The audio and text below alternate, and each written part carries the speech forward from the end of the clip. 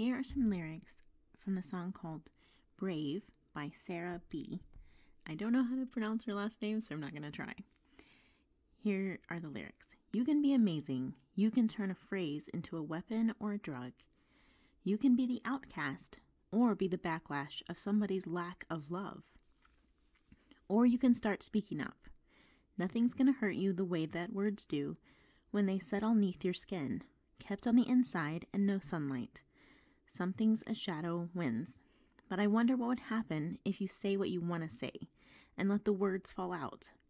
Honestly, I want to see you be brave with what you want to say. Growing up in a cult complicates everything. The truth matters. The truth sets us free. You're listening to Out of the Shadows with Mary Murphy. Today is December 26th, 2022, and this episode is quite late. My apologies, and I am not in a place where I can really share a lot about all the details of why it's so late. Hopefully someday I will be able to, but I really appreciate your patience as you waited all this time, and I hope that your days have been lovely. So this is the episode, part 2 of Becoming Mary, and what do I want to say? Well, this song has really been inspirational to me in these last weeks and has really motivated me to jump ahead and take a look back and to say what I want to say. So here goes. Dr. Dodie Murphy, my bio dad, was a narcissist, sociopath monster who was the personification of evil on this earth. As I said in my video posted on my blog in January of this year, many people say Dodie helped them, saved their lives even. Those are their stories, and in no way whatsoever does any of that wipe out or diminish the truth that Dodie was an evil man, a monster. This is not a scale to weigh how much good versus how much bad he did. To commit the kind of atrocities and crimes that Dodie did commit, how in the world can anything he did be deemed good? What a facade. A worthless, empty, whitewashed facade. I am not the only victim of Dodie's sexual crimes. What else do I want to say? I want to tell you about a conversation I had with Gay Wheat in May 2008. I was 26, and Dodie had recently kicked me out of his house. Now, a little background on Gay Wheat. She was married to Dr. Ed Wheat, a medical doctor in Springdale, Arkansas, where I grew up, and the author of Intended for Pleasure. And we'll talk about that book, Intended for Pleasure, some other time, because there's a lot to say about that. Dr. Wheat actually put 2 or 3 stitches in my lip when I was about 18 months old. So my bio parents have been close to the Wheats and their extended family for over 40 years. Dr. Wheat is the elder emeritus at the church where I grew up because he helped to start the church. And on that note, I want to clarify that the cult in which I grew up, the Institute in Basic Life Principles, is not a church. Let me say that again. Bill Gothard's Institute in Basic Life Principles, or IBLP, is not a church. It is known as a non-denominational religious organization or ministry. This is very, very important. The media and anyone who calls IBLP a church is incorrect. It's very important to understand what IBLP is and is not, because calling IBLP a church severely diminishes the extent and reach which it had and has currently into facets of life and the far corners of the world. IBLP is a non-denominational religious organization, not a church. In fact, it's an authoritarian religious cult. There were groups of people adhering to IBLP beliefs that formed themselves into churches to be with what they would call like-minded people. But IBLP itself is not a church, so please don't limit it by calling it a church. Let's be accurate with the words we use. Now that I made it clear, IBLP is not a church, let's go back to Gay Wheat. When I was engaged to be married in the arranged marriage in 2008, Gay Wheat was going to host the church's bridal shower for me at her home. This was a huge deal. Usually, Gay did not attend bridal showers, but she really wanted to host mine, which was an incredible honor. I respected her, looked up to her, and she had been very supportive and encouraging to me. However, after Dodie kicked me out, I was trying to figure out how to survive and trying to arrange and figure out all the basic life things necessary to survive on my own, and for which I was sorely unprepared. On this particular day in May 2008, I called Gay. She had a 3-car garage, and she had let me park my minivan in one of them when my bio parents and I stayed with her for several weeks 5 years earlier. I called Gay and asked if she would be willing to temporarily let me put my stuff in one of the garage stalls in order to go through it and while I was looking for a place to live. Her answer blew me away. Her tone blew me away. She said that she was not sure and that she needed to speak to my bio dad before she could make a decision and give me any answer. I was 26 years old. 26. I told her that if she called Dodie, that he would just tell her that I was a rebellious daughter. She did not even ask me why or for any other information. She just said she needed to talk to him and couldn't give me an answer until she did. I basically withdrew my request and thanked her and hung up. I was shocked. And now, 14 and a half years later, reflecting on the conversation, I feel sadness. And yet, this brief conversation is a window into so much more, which we're not going to dive into at the moment, because there's more I want to say. I want to tell you about the constant pressure from people in Northwest Arkansas and around the world during the 18 months I stayed in Arkansas after Dodie kicked me out. One of my mentors told me to keep my mouth shut because if I tried to defend myself, if I tried to tell my side of the story, that the mud I was throwing, in other words, the truth-telling, was being called and likened to throwing mud. The mud would leave dirt on my hands too, making me look guilty too. I'm still processing that advice and that analogy. However, it just doesn't sit well. Everyone in Northwest Arkansas kept telling me what wonderful people my bio parents were, etc., etc., etc., blah, blah, blah. The stalking, the slander, the myriad of stories I heard about myself, the anonymous letters I received mailed from different parts of the country, the letters taped to my door late at night, the emails, the Facebook messages, the accusations that came pouring in from around the world, the pressure to get back in line and comply and submit to Dodie was immense and constant. Then I moved 1,800 miles away. Thank God. For the next 5 years, I received on average one Facebook message or text or call or handwritten letter filled with accusations, admonitions, and calling me to repent for being a rebellious daughter and dishonoring my parents every week. Every week, sometimes multiple times per week, for 5 more years. Some of the messages and letters were from cult members, and some were not. My bio dad had quite the following himself. In fact, his funeral was 3.5 hours long. What in the world? I did not attend. However, I did watch segments of it as it was streamed online. Let me be frank. I did not want to attend Dodie's funeral. And there's no way I would have sat in person through 3.5 hours of people praising Dodie, because that's exactly what it was. And my bio family did not want me there. Dodie disowned me, disinherited me.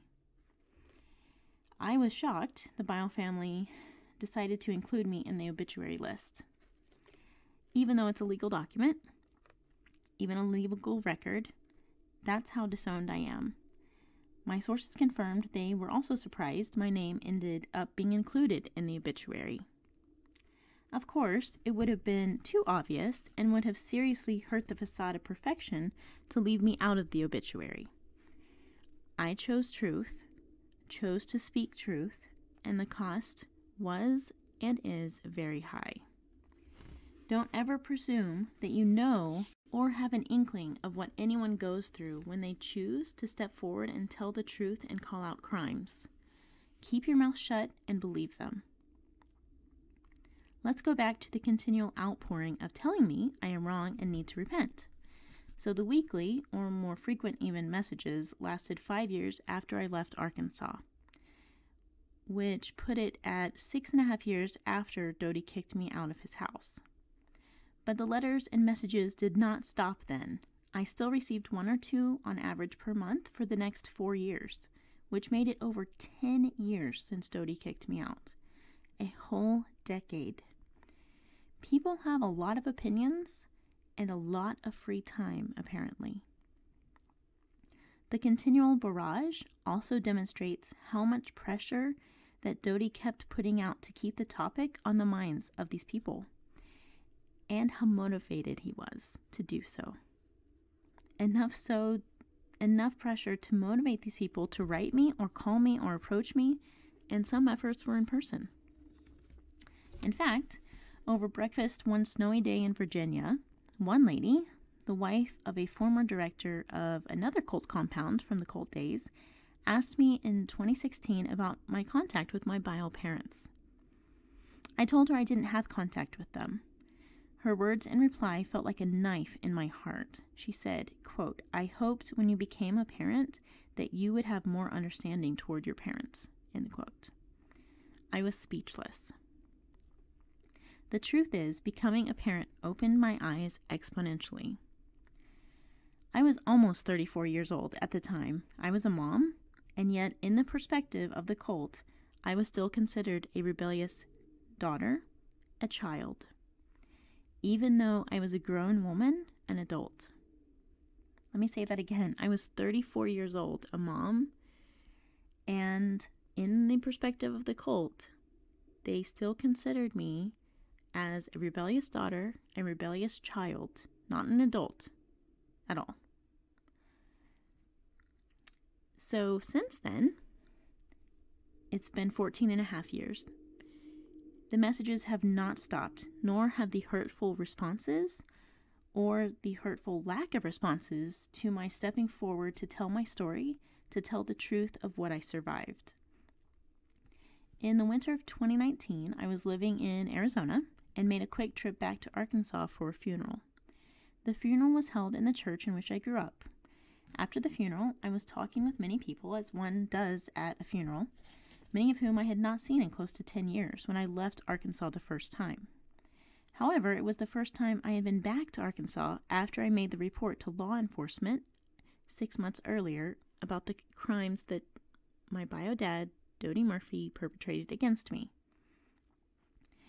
In a whirlwind of activity, I found myself all of a sudden standing in a small circle with 2 men and 1 woman.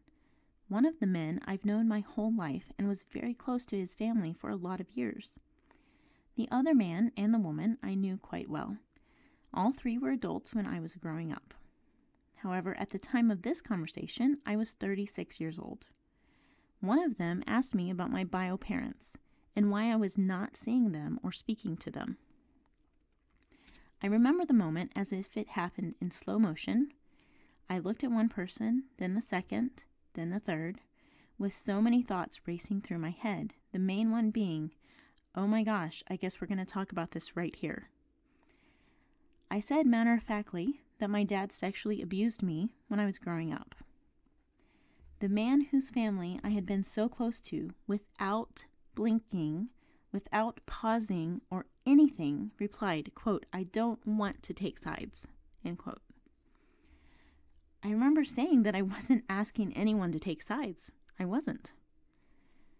You asked me a question and I answered it. And in reflecting and processing the conversation and the immediate response of "I don't want to take sides," I realized there was no shock, no horror, no compassion, no sympathy. I just told you my dad sexually abused me, and your only response is that you don't want to take sides. Sexually abusing a child is a crime in the laws of the state of Arkansas and in the United States of America. You also call yourself a Christian. What does God have to say about people who hurt children? I believe God takes sides, He's very clear. Oh, and on that note, not taking a side actually is a choice. You just sided with evil. So fast forward 2.5 more years to December 2021. I did not go to Dodie's funeral in November 2021, as I've made clear. I did not want to attend. I was not welcome at the funeral, and I was not wanted at the funeral. I traveled back to Arkansas in December. I spent time with my sister, with good friends, my bonus family, and I also went to Dodie's grave, which I will talk about another time. During that trip, I went to a couple of services at the church where I grew up. It was a big deal for me to go back, and it also meant facing these people, specifically about a dozen people, who are very outspoken and supportive of my bio dad. I'm not scared of these people, and it's also hard when people do not believe me, question my mental health, call me a liar, and much more. I'm human. It's hard. The responses to my unexpected presence was quite revealing. One person refused not only to say hello, but literally turned around and walked in the opposite direction anytime they saw me. I walked up to where my good friend was talking to another person, and that person completely ignored me 100%. So I finally walked away. And then that person had all kinds of questions with which to pepper my good friend about me. Such as, was I in town because I knew my family was out of town? Etc., etc., etc. Quite the list of questions. But at another time, that same person planted themselves in my way when my daughter was by my side. Really? I see through your facade. I see through your act and your pretending. Another man who had been vocal about my blog post and my speaking out, and not in a positive or supportive way, would not say anything to my face about it. I even had lunch with that family, and the brief moment one of them made a comment about another former cult member and the marriage in which a female entered.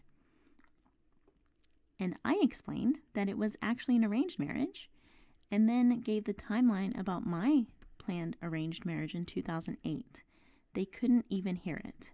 The man made jokes about arranging a marriage for his adult kids and spent most of the rest of the time in the kitchen. The woman asked me why I was so much more affected by everything than my older siblings, making me feel blamed, and I don't accept the blame or the shame. I am very sad. These were such dear people to me. And yet they also treated me as a child. I am not a child. I'm an adult. And if you'll talk behind my back but won't say things to my face, then that's very telling too, and very disappointing. I ran into another lady that I've adored since I was very young in the bathroom at church. Her question, quote, "You know we love you, right?" end quote, struck a strange chord with me.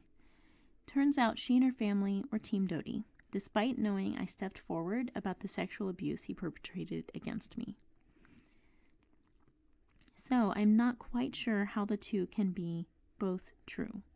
How can you disbelieve me, yet not even ask me anything at all, side with Dodie, and somehow I am supposed to know and feel that you love me? That is so illogical and ridiculous. Quite the contradiction. Which brings me back to the man who claimed he didn't want to take sides back in 2019. You know, the conversation after the funeral. Well, as time reveals truth, so his choice to stand with Dodie was quite evident in 2021. This man was very vocal to other people before my visit and during my visit to Arkansas, and his anger toward me was palpable. It's not my responsibility to make people listen or believe truth, or even make them have a conversation with me. Not my job. These are just a handful of examples from last December and the past 14 and a half years. A handful of many. I hope that sharing them provides a glimpse into the pressure survivors face, the astounding lengths with which abusers will go to circle the wagons against the victims, with the help of the flying monkeys, as I call them, who are quite busy protecting the abuser. Knowing each one of these people, and so many more, makes me so sad that they chose to side with evil. I do not understand brushing off a victim of child sexual abuse to favor the perpetrator, to protect the perpetrator. Why and how does one do this? Obviously, to me, their actions scream from the rooftops that they are not safe for victims of abuse. I do not understand the logic because there is no logic. What do you gain from standing with Dodie? Free medical care? Why do you not want sexual abuse victims to be supported? Why do you want to support someone accused of sexual abuse of children? Why don't you want to talk about sexual abuse? Are you hiding something? And many have questioned, well, why didn't you come forward earlier? Why didn't you say something earlier? Well, most of these people were adults when I was a child. And their responses show me that they're not safe now. And had I approached them when I was a child or even a teenager, what would their response have been? Would they have protected me? Would they have believed me? Would they have gone straight to Dodie and told him? Or what would have happened? And just thinking about that is terrifying to me. And obviously, it would not have gone well. I mean, they can't even believe me or have a conversation with me as an adult. So why would they believe me as a child? And on that note, and yes, I'm very passionate about this because there are a lot of children who need to be protected. And it's not okay. Not okay to not protect children. So on that note, if you're not going to protect children and you're going to claim the name of Jesus, if you're going to say that you're a Christian, but not protect children and not stand against child abuse, child sexual abuse crimes, then I say that you are causing children to doubt God, because how can they feel safe and feel that God is safe and feel that God loves them when they're being treated in this horrendous manner and not being protected by people who claim the name of Jesus and do it all in God's name? So the abuse is perpetrated in God's name. The victims are blamed in God's name, saying that they tempted the perpetrator as children, as teenagers, whatever age the victims were. Such a bunch of lies. And then others live and act in such a way to cover up, to excuse the crimes, to dismiss the crimes, and they do it in God's name too. So, wow. That's living in a way that takes God's name in vain. Shame on all of you.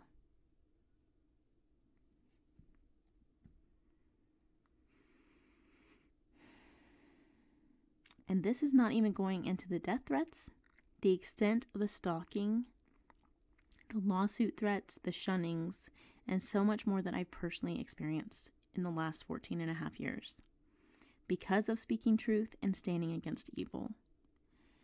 As I've started to speak more publicly, other people have trusted me with their stories too. I am not alone in facing an onslaught of efforts and further abuse and retaliation for speaking truth and calling out crimes against children and against humans, and specifically against females. And just this little glimpse of my story and what I faced, such a small glimpse, guys, such a small glimpse. I hope that you'll keep in mind the prestige that my bio dad had within the cult, how close he is, how close he was to Bill Gothard, as a director of the cult compound, the favorite cult compound of Gothards, that, for example, many ask, why aren't the Duggar kids leaving? The adult Duggars. The adult Duggars. They're not just kids. Why aren't they leaving? Why aren't they, turning away from all of this? Why aren't they calling out, speaking up? Guys, what I have experienced is exponentially magnified because they are reality TV stars, because they were put on that stage, in that spotlight since they were tiny, some since they were born. So I cannot imagine what they face. You cannot imagine what they face. Leave them alone. Seriously. Just saying. So all survivors face a lot of things. A lot of retribution. A lot of pressure. Choosing truth is not easy or pain-free. It's costly and lonely. The truth matters. The truth sets us free. My name is Mary, and I choose truth. Thanks for listening. Remember to click subscribe and follow me on Instagram and YouTube or wherever you listen to podcasts at Out of the Shadows with Mary Murphy. The next episode drops on the 31st. Yes, this week.